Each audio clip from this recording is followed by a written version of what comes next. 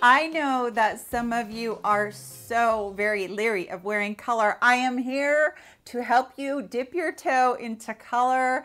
Hi YouTube family, we're going to be doing a very simple eye look with just a pop of green on the liner down there below, kind of a little bit up in the side, just a little bit.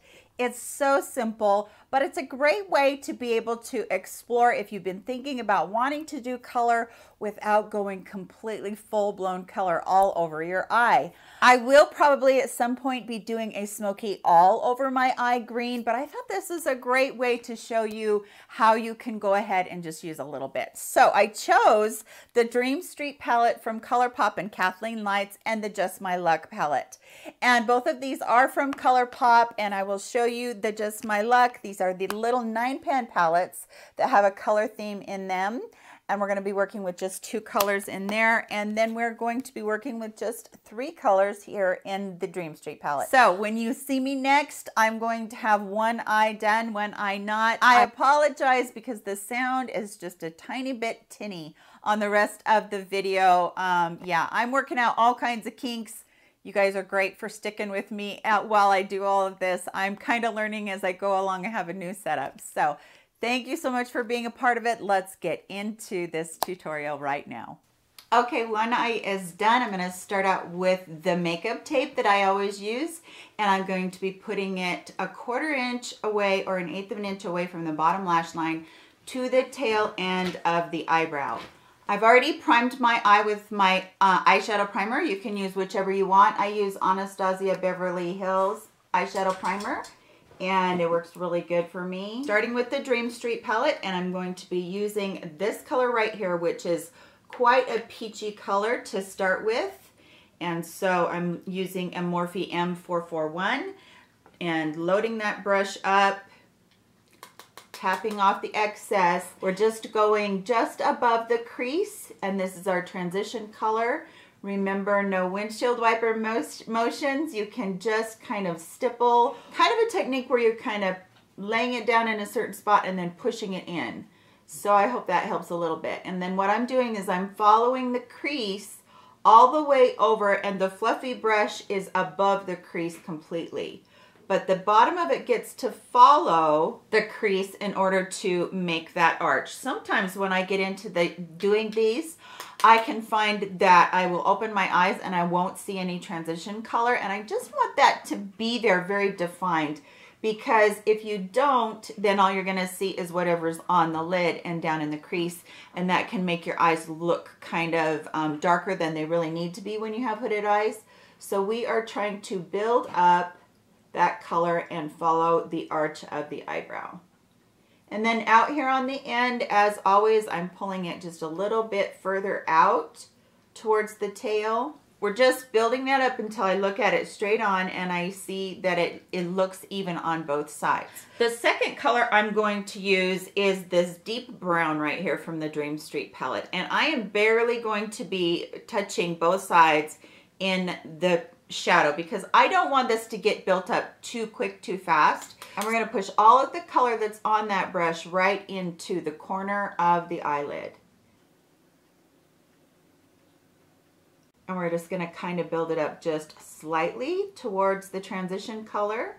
And when there's hardly any color left on your brush, then I want you to just use that brush to push over towards the inner corner of the eye in the crease. I'm dipping into the color again, and I'm tapping it off, and I'm just deepening right there on that outer corner of the eyelid.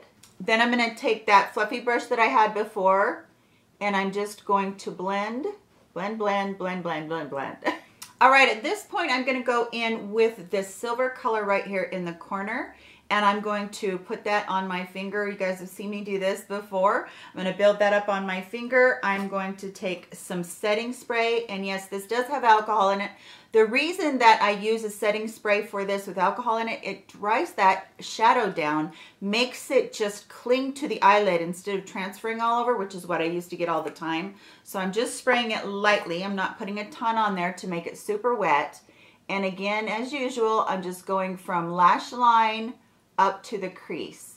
And I find that because my hands shake, that it's easier for me to just kind of dot it on there instead of just swiping it once.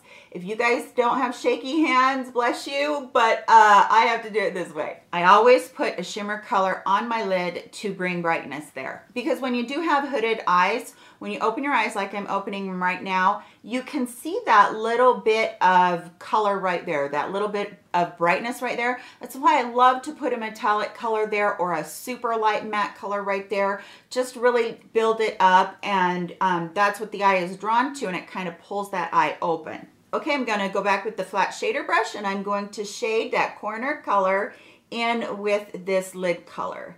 And we're just going to make it very seamless there. And I'm just bringing it up a little bit now towards the tail with that same shader brush, and just a tiny bit over. Now I'm going to go back in with the original brush, and I'm going to blend everything together.